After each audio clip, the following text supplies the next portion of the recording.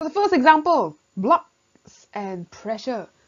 So let's see. This is on page 31 if you want to try it out on the handout. Okay. Or you can just go to paper.sc and go and look for the online question so you can try it out as well. So block PQRs are made from the material of the same density. That's only for P, Q, R, and S. Block T is from material of twice the density. So twice the density. Which two blocks exert the same pressure on the ground? Interesting. Let's take a look. Here we don't exactly have values to calculate. So how? Well, we have to use conceptual, we have to use ratios based on the formula, or you can just play a guessing game and try to guess. That's not recommended. Anyway, so pressure, recap, is force over area. In this case, you can pretty much say the force is weight, okay?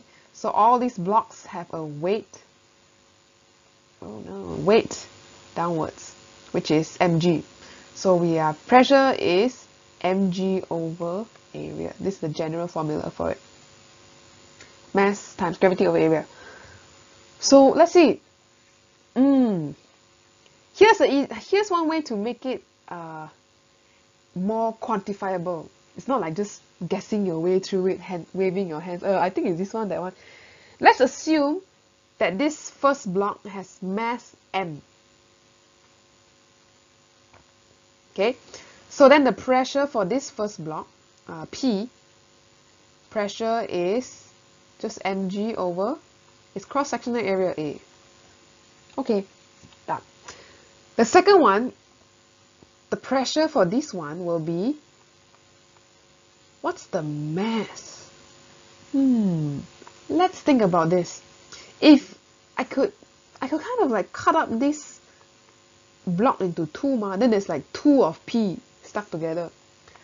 So you could say the mass is like, what is that? 2 mg, because there's 2 of P inside of it, and the cross-sectional area is 2A. They kind of did it for us. 2 and 2 cancel out. Hey, they have the same pressure, mg over A, mg over A. So that should be the answer. But there's no answer that says P and Q. Does that mean it's wrong? No, they just want to be trolled. They want you to think about the other blocks. Okay, so we can't say P and Q because although it's correct, we don't have a choice for it. Sad. Let's look at the others.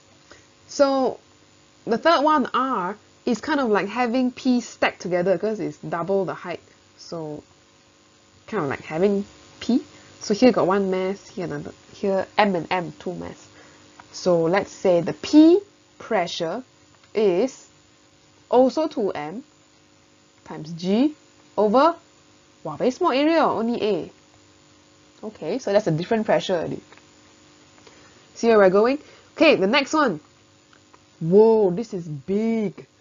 It looks like double the height, but also double the cross-section area. So you could assume there's like 4 parts of this stuck together. 4 parts of P stuck together. So the pressure here will be 4 mg over 2A. What is that again? Let's simplify a bit. So this will just be 2 mg over A. Ooh, that's the same as R. But is there R and S? No. Sadness.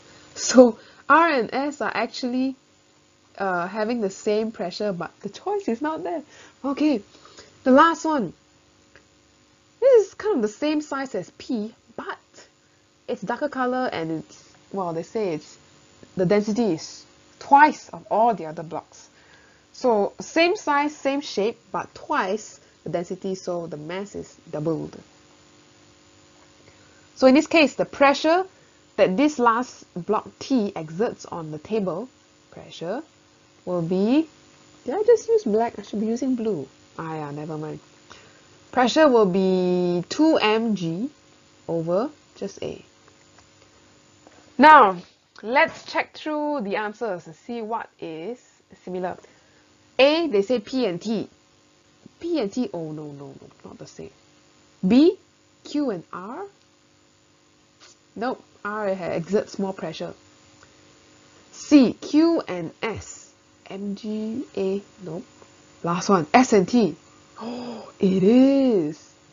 See, they made you go through all the blocks and choose the last answer. That happens sometimes. This is one of the ways where you can think of ratios. It's just based on this old formula here. But you kind of plug in values like, oh, 2 times of the mass, 4 times of the mass, kind of ratios to play around with it. So you don't need exact values to calculate, but you can use ratios.